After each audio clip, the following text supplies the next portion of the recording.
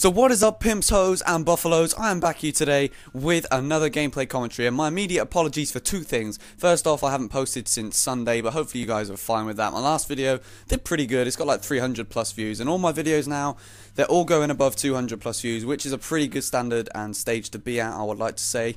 But yeah, basically, another apology is that this gameplay is not the same as the one you saw the other day, but it is exactly the same map using exactly the same setup, and I've got an explanation for this, guys. So I'm going to be speaking about that for most of this video because I'm so happy right now. And basically, British people thrive, as most of you listening to this video will know because you are British. We thrive on good weather, and recently the weather has been absolutely perfect, in want of a better term, in this country, and I've been making the most of this. And basically, I know what most of you guys would say: if you have an opportunity to go outside, do stuff, or play Call of Duty, some may disagree, but when it doesn't come around too often, I have been making the most of the sunshine and going out and doing other things, because not only do I not really have the want to play Call of Duty right now, but there's so many other better things to do. Like yesterday, I don't know how many of you follow me on Twitter and how many of you saw the picture of me in a kayak going down the canal near a place just pretty much down the bottom of my road, pretty much where I live.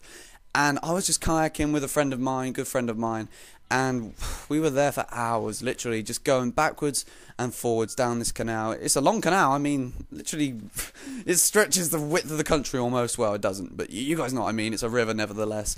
And yeah, it was just so peaceful.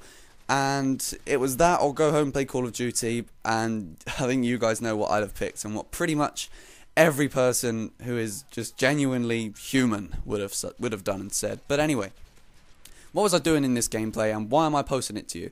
It's pretty much exactly the same sort of strategy as the one you guys saw on Sunday. However, I want to speak again now about something that everyone will probably say it happens to them as well, but I am one of the most unlucky players on this game. And you will see when I'm one off a Moab in about, I don't know, not very long from now, I get the final kill. Well, that's what you guys think. That's what I thought. I thought I had it. It was all in the bag. I put this guy into last stand. Didn't think he was ever going to have the time to kill me when I am full health. And health? When I am full health.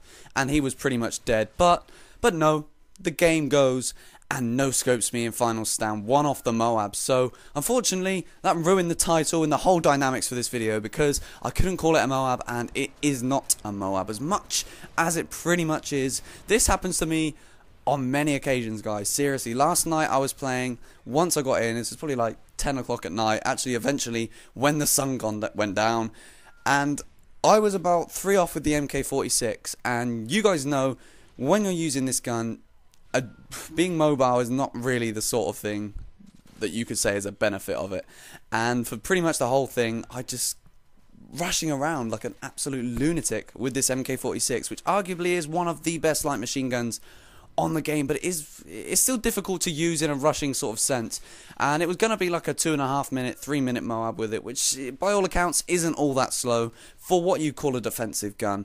And yeah, some guy just comes, spawns behind me on bootleg, and that was the end of that, and that ruined what could have been another pretty nice video for you guys to watch. But anyway, this video is coming to a pretty swift end, so if you did like this video, do not hesitate to leave it a like, because it does me a world of good. And once again, thank you for all the support I'm getting at the moment, guys. It's pretty good, and eventually here you will see the final score, which wasn't all that bad once again for TDM.